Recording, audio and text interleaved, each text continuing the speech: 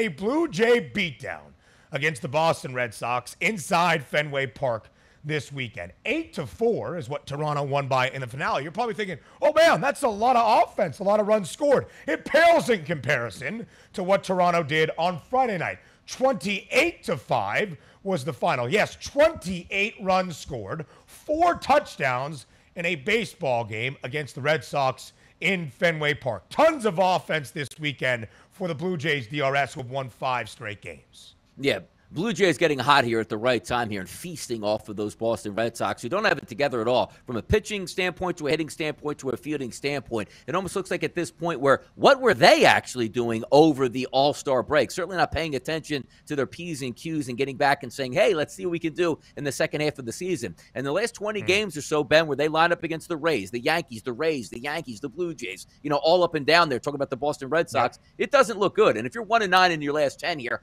are they sellers now at the deadline? Because quite frankly, if I'm the front office looking at that team, yeah, you guys need help in the last place at this point. Looks like they're not even fighting anymore, Ben.